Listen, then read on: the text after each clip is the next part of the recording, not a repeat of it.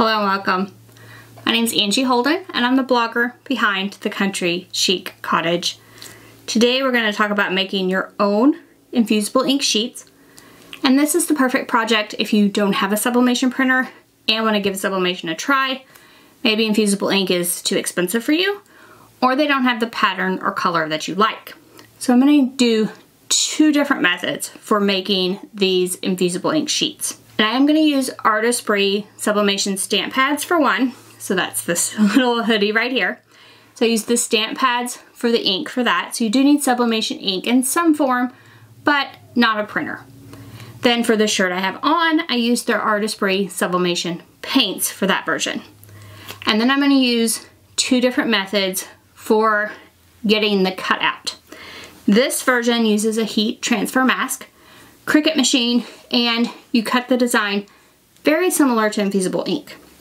You may find that this version is a little easier to weave than infusible ink. However, it does have pros and cons, and I'll cover those at the end of this video.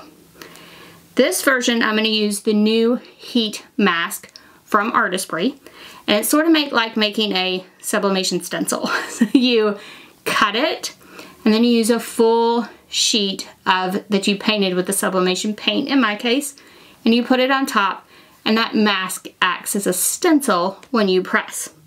Very cool new product, and you can get amazing results with it. So remember, even if you don't have a sublimation printer, you are able to do sublimation. Now the two files that I'm using for this, so I have one that's Happy Go Lucky and the other one says Homebody, and I do have those for free. And I will drop a link for the files I use, so you can drop down there and get those for free, as well as the supplies that I'm using. And I'm going to drop all of those links in the description below the video. If you're on computer, scroll down, click Show More. If you're on mobile, click the arrow to expand the description, or swipe up on the video depending on how you're watching. You'll see a list of links. Click the ones that you're interested in and either purchase or get these free cut files. Now these are Cricut cut files, because remember, we are making infusible ink sheets with these. So we will be doing this watercolor look here with either the stamp pads or the sublimation paint in this case. So let's take a look at the supplies we're going to use. I am going to be sharing a few different methods. I'm going to be using Artesprix sublimation paint as well as their sublimation stamp ink pads. Now, you don't have to have both of these. You can pick and choose how you want to make your sublimation print. We are going to make it on regular copy paper, so I have a stack of that here. And then you will need probably some paintbrushes, regular paintbrushes, foam pouncer brushes, just depending on what method you like. Then I do want to use two different ways to make the sheets. So I'm going to use just regular heat transfer mask, and I will link to all of these supplies in the description below so you can pick and choose which method you like. This is heat transfer mask. This will make a more traditional infusible ink sheet. Alternately, Artesprix makes a heat resistant transfer mask, and I'm going to use this in a little bit of a different way than this traditional heat mask here. So I'm going to use this in a different way on my mats so you can see an alternate way to cut with your Cricut machine. Then we're going to transfer it to a couple different shirts. I have a shirt, I have a polyester gray hoodie that's 100% polyester. Then I'm going to use a lint roller, heat tape, and protective paper when I transfer my design. So now let's take a look at using the paint and the ink. I've done this before here on this channel, but I'm going to go ahead and show you a few methods for adding it to your copy paper. And we'll allow that to dry, and then we'll make our own infusible ink sheets. I used the yellow and the blue sublimation acrylic paint, and I mixed, according to the Artesprix mixing chart, both emerald and sea glass. Now for the sea glass, I did use their lightning medium. There is no such thing as white sublimation ink, so they do provide a lightning medium to get those more pastel colors. So now I'm going to use this with some water just randomly all over this sheet of paper. So this makes sort of a watercolor effect, and I can get a variety of green looking paint here. This paint is water-based, so you can add water, and that way you get more of a watercolor effect with your print. You can leave some areas unpainted for a more distressed look. It is completely up to you, and definitely you can get artistic here. Then when I'm done with these, I'm going to allow it to dry completely. So this is a way to use the paints, and you can use them any way you want. Just paint on regular copy paper and allow it to dry. And then we'll take a look at cutting this on our Cricut machine and the methods for that. While those painted versions dry, I have some more copy paper here. I have my pouncer brush, and I have pink and purple sublimation stamp ink pads. And you can just add the ink to your pouncer brush and just kind of rub it on the paper.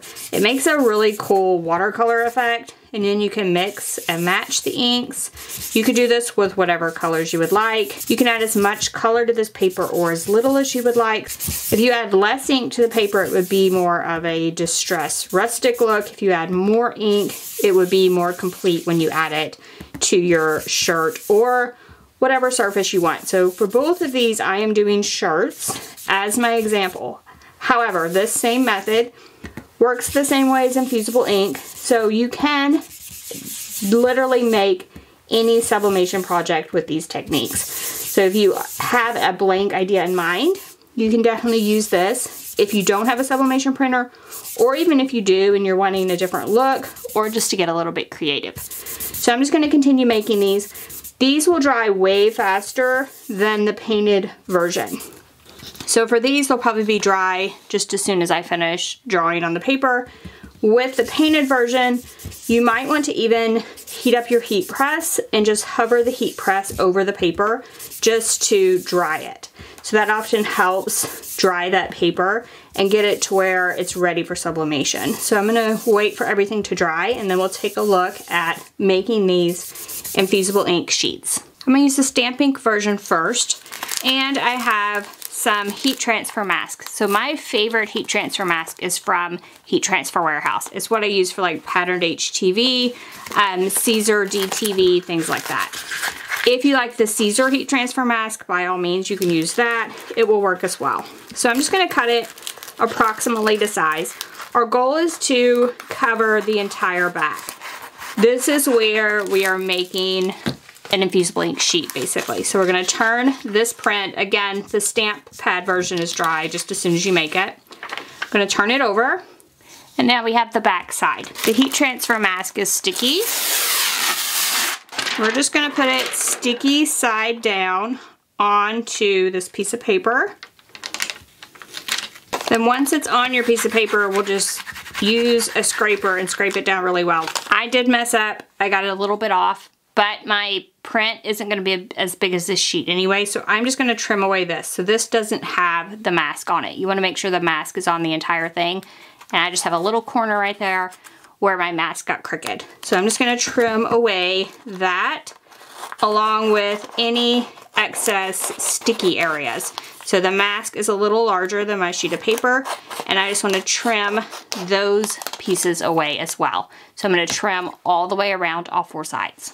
Then we can just take this sheet and put it ink side up, transfer mask side down onto our light grip mat is fine, and then just press that down well. Now, when I was painting, I did not go all the way to the edge of my sheet.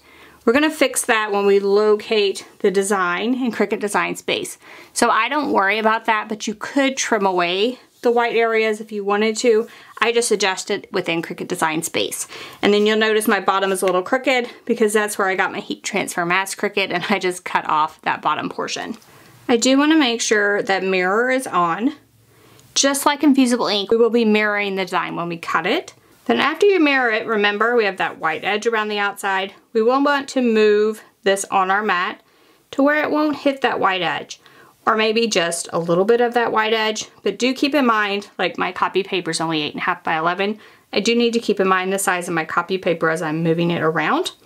Then I'm gonna click next, and then you're gonna wanna pick the material setting for the paper you put your ink onto. I'm gonna pick a very light copy paper setting. Remember, we want it to cut through the top layer, but not the bottom layer. So I'm gonna try a copy paper 20 pounds. If you did it on something like sublimation paper, you might go with a thicker paper setting, but you do not wanna cut through that heat mask.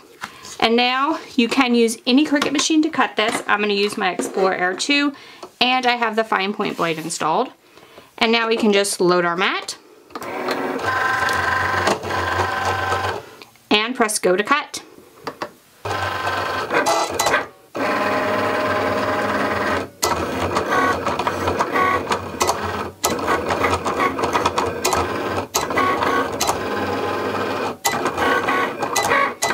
When it's done cutting, before you remove it from the machine, you can check your cuts just in case it needs cut through again. So I can lift that up. I can tell it's not cut through the heat transfer mask, so that's one good thing. Now, let's look at some of these cuts. I can tell it did cut through the copy paper, so that setting did work for me. So I'm going to go ahead and remove this, and let's take a look at weeding this version first. If you've ever weeded Infusible ink, you're going to want to do this in the same manner. So we're going to want to start peeling back this paper from the corner. We're going to want to remove everything around the outside edge, as well as things like the centers of letters. You might find it easier on the mat or off the mat. You can definitely try both ways. I sort of like it off the mat, just because you're going to want to move the material quite a bit. So I'm going to go ahead and take it off. And I find that off the mat allows me to move the material. And if it starts ripping, I mean, it is just copy paper, I just pick it up with my fingernail and just continue to weed it away. So now we should be getting to these cut lines soon. And so you can see I've gotten to the cut lines and it's starting to remove, and I mean perfectly. So it's just like if you've cut paper with your Cricut machine. It's just that the paper is on a sticky liner. So you will need to slowly peel it back and just get everything off of this sheet. So I'm just going to keep peeling this back, removing everything around that outside edge until I have just what I want transferred to my shirt. Remember, we don't want any of the centers of the letters, anything like that. We just want the area we want added to the shirt. And then we're going to take a look at pressing this design onto that hoodie. Here's that project completely weeded. I will say this is easier to weed than Infusible ink. You don't have to crack it or anything, it just sort of peels off. But it is like peeling copy paper away from a huge sheet of tape. So it is a little tricky, you do need to go slow. Easier to weed, but still not as easy as vinyl or HTV or something like that. So it still is a little bit harder to weed. So let's look at another method for basically making your own Infusible ink sheet. The next technique uses this sheet of masking from Artesprix. Now this sheet has a slit down the center and it has a clear liner. You want to put this, leave the clear liner on when you cut and put the clear liner to the mat. So green side up. And then we're gonna press this down really well on our mat. And we are going to cut this just like we would adhesive vinyl. So I have my design, I'm not going to mirror it. However, I do like a little excess area around the outside with this project. So I'm going to kind of move it where it's closer to the center of the sheet. And then I'm going to click next. And then we want the premium vinyl setting. So I'm going to search for vinyl and I'm just going to pick the premium vinyl setting. So the one that's by itself just says premium vinyl. And I'm going to leave it on default pressure. And then we're going to cut it. Again, you can cut this with any Cricut machine, just the fine point blade. And we're going to go ahead and load the mat. And then we're going to cut this design first.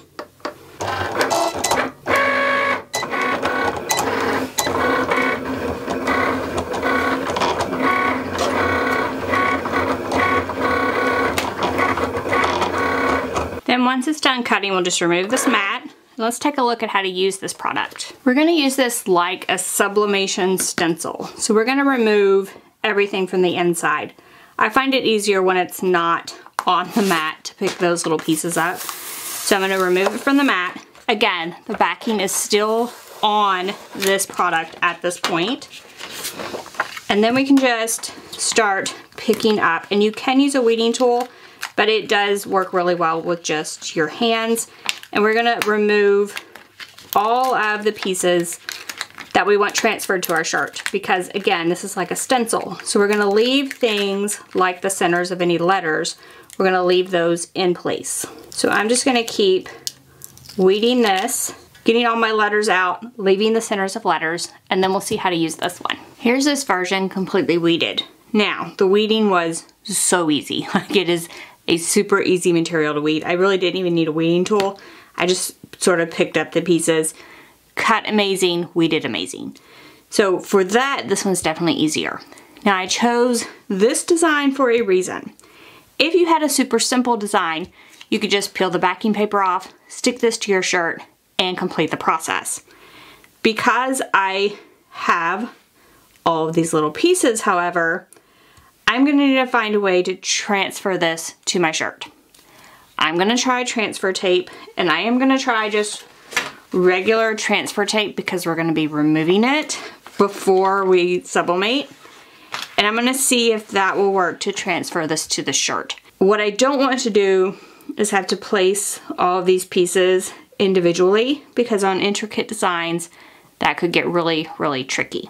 So let's go ahead and get the shirt out and see if we can transfer this material. I cut a piece of transfer tape to about the right size. I'm just gonna lay this over, and then we do wanna burnish it really well. Just like if you were transferring vinyl, hopefully, this will transfer in the same way. So we will find out here. So the slit is in the middle, if you'll remember, which makes it a little bit easier. So I can pick that up. And the pieces are sticking to that transfer tape. Now, if they will just stick to the shirt well enough to get this back off, we will be ready to press. So everything is sticking to the transfer tape. So there's 1/2 of that backing off. And then we'll just pick up the other half. Peel that back as well. And now, everything is just on the transfer tape. So now we're ready to try to put it on the shirt.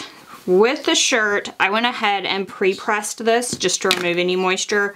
We're still doing sublimation here. So I have a nice area here that doesn't have any wrinkles, any moisture, anything like that. And I am gonna go ahead and lint roll this before adding this print because we won't get a chance to. And then we need to locate our design. So locate it approximately in the location where you want it to be. Then we'll just put that down onto the fabric. And then we're going to squeegee it really, really well. Trying to get especially those little pieces stuck to the fabric as well as we can get them. All right, so now stuck down, seems to be pretty good. And because this is fabric, it's not gonna stick as well as, say, a vinyl to wood or plastic or something like that. So you might have to hold the sheet. I find like using my scraper on things like this is beneficial. And then when you get to these small pieces, you need to be very careful and perhaps hold them down. It is sticking pretty well, but you're still going to have to go very slow and be very careful. Make sure everything stays down on your shirt. So I'm just gonna continue this and just slowly peel this back, holding it with the scraper where I need to, and peeling back, getting this transfer tape off of my shirt. So this is that shirt. Everything's removed. Everything stuck really well. It was just slow. You do have to remove it very slowly. And at this point, you just want to make sure everything's down. So we're going to use this basically as a resist. Here's that copy paper that I painted with the sublimation paint. And we will want to kind of remove the excess around the edge because we are going to want the sublimation print to be inside of here. So this sheet, the sublimation cannot go through it. So we're basically using it as a resist or a stencil for the sublimation. So you've just made a sublimation stencil. And I just kind of trimmed around the edge so that this surface is ready. I can put the sublimation print down, and we just need to make sure that this covers all of this. Now, this is dry. You can hover your heat press over it to dry it, or just wait until it dries. Then once we have the sublimation print on here, we're just gonna tape it into place. So we don't want it to move where ink would get somewhere on our shirt here. So I'm just gonna use a few pieces of tape to keep that secure. And then we will want to use protective paper. So I'm gonna cut a couple pieces of protective paper. One of these goes inside of the shirt and the other goes on top to protect our heat press. I'm gonna take one of these sheets, put it inside the shirt, and this will prevent any ink from getting on the back of the shirt. So it can bleed through the fabric and go all the way to the back of your shirt, which we don't want. So we're gonna put one sheet inside, and then I'll add the other sheet to the top. This one's ready to press. I'm gonna press both of the shirts at about 400 for 60 seconds. This version is ready, so let's take a look at prepping the other version, and then I'll heat my heat press up. This version is just a gray polyester hoodie, so it's just a 100% polyester hoodie. And I'm gonna add my design. Now remember, this was on the heat transfer mask, so this mask is sticky. So now we can just, this one's fairly simple at this point, we can just locate the design. And then because this is sticky, I can just press it down. And this portion's ready to go. Now I do go ahead and add protective paper, both inside and even over the top, just in case. Better safe than sorry. And you can reuse this paper. So for me, it's just extra protection. I can reuse it if no ink gets on it. It's not a big deal. So I'm gonna put one piece of paper inside of this hoodie. Don't want any ink bleeding through. And I'll put another piece of protective paper on the top.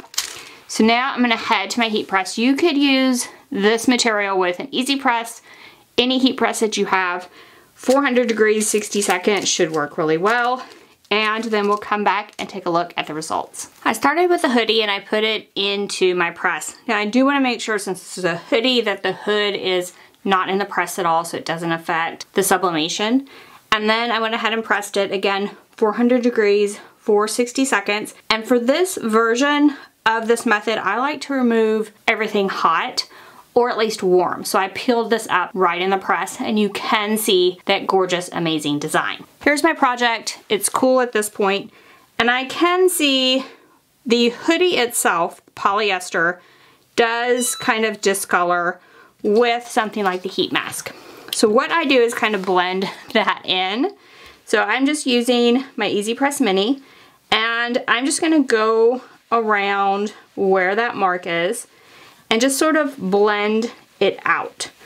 So all this is doing is making the color of the sweatshirt and the color where the heat transfer mask, making that line not as jarring. So because it's a heat transfer mask, I couldn't rip the edges of the paper or anything, and this is my solution for that. So I can make it look basically where it disappears. So I'm just gonna work on that, on this one. And in the meantime, I can go ahead and press my other version. So let's head to the press and do that. For this one, I added it to the press and again, pressed 400 degrees, 60 seconds, making sure none of the seams or anything were inside of the press to hold my press up off of the sublimation. And then for this version, I went ahead and peeled back the sublimation print while it was warm, but I am gonna go ahead and let it cool to peel back that masking. And we will need to peel that off of the shirt because of course it was sticky and it's stuck to the shirt at this point. Now don't freak out at this point. It does look like everything's sublimated, but hopefully the mask worked as intended. Now the moment of truth. So you can see it looks like there's sublimation ink in this area, but there isn't any on my shirt. When I get to where the letters were cut out, however, the sublimation ink is on my shirt. So the mask works great. Like I said, it's just like a sublimation stencil. So now I'm just going to peel all of this off, just like you would a sticky stencil for anything else. Get the centers of all those letters, and then we'll take a look at the results from this one. Here's everything removed. It looks amazing. So this is the look I wanted for this one. I wanted something that looked worn and vintage, even though this is a brand new shirt that I just added sublimation to. And it is 100% polyester, so it should be bright and vibrant, which it is, except in the places where I didn't put as much paint. And then it looks more rustic and worn, so like a worn-in t-shirt, but in one step. Now I had to go around the edges a little bit to remove any press marks. And I feel like the lines are really good. They're sharp and they're clear.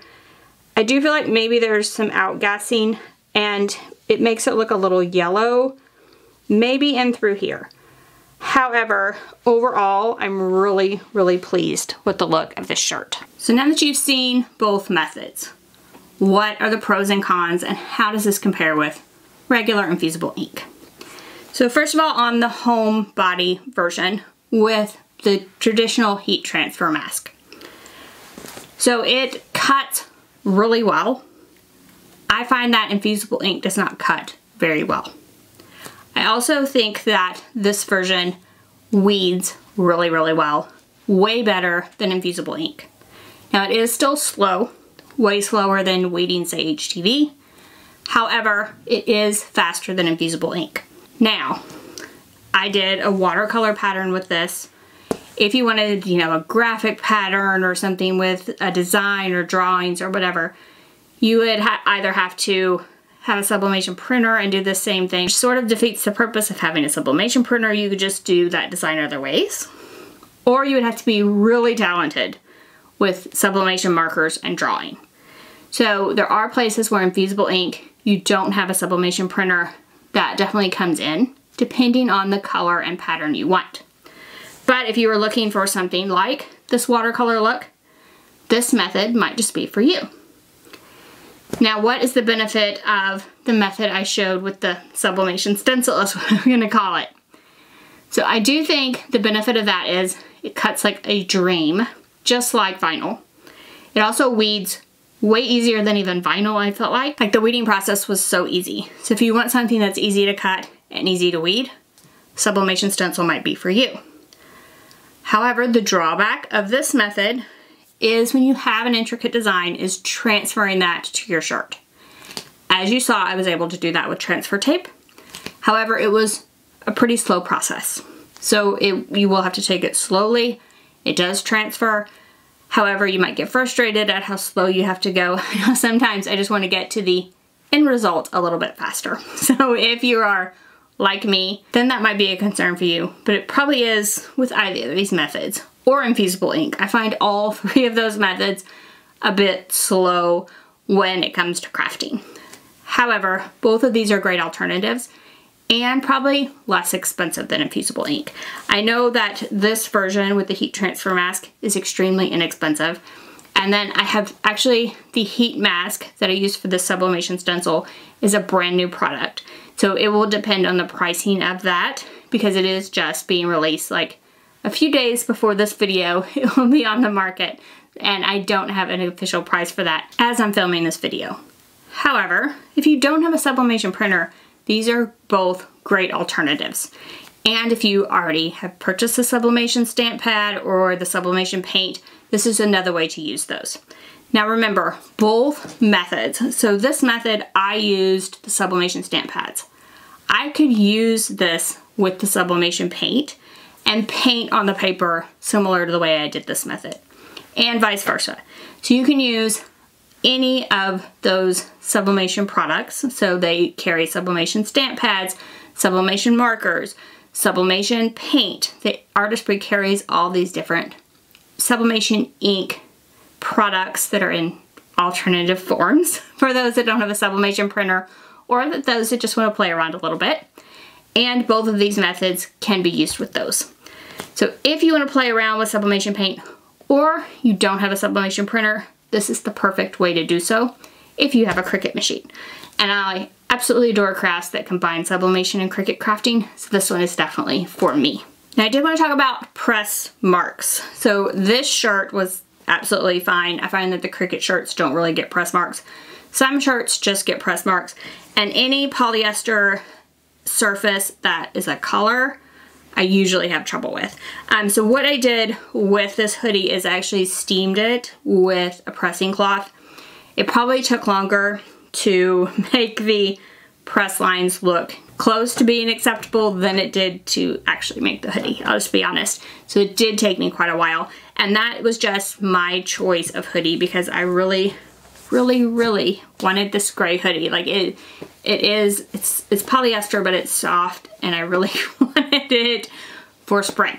So it was just my choice of hoodie. If you choose, you know, a different shirt, these Cricut shirts are a good example, and put the home body on there with the same method I did here, you probably wouldn't even notice the press marks, or just have a few like I did with this shirt and just press them out with your Easy Press Mini. So my top tip for removing any press marks is the Easy Press Mini. If that is not working, have a little more trouble, steam often will bring them out as well. And then sometimes I'm just not able to get them out at all. And sometimes I do give up after quite some time. So choose your sublimation blanks wisely. That would be my bottom line answer for anyone that's wondering about any press marks that you saw in this video. So if you like this video, if it helped you, give us a thumbs up. If you have any questions about anything we've covered, drop down in the comment section, ask away. If you haven't already, head on over to our YouTube channel, hit that subscribe button.